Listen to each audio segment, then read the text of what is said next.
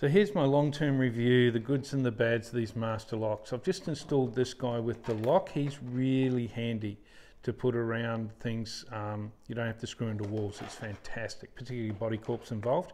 But this one I've got in a couple of places. This one I've just got ready to use.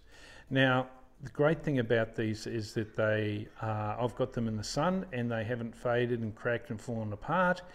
They're easy to install. You can change the combos easily, and they are just a really good value for money product.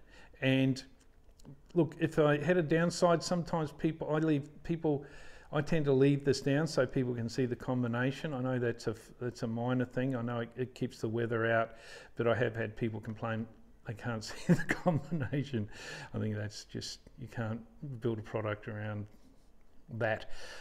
This is my honest review. I really like this product.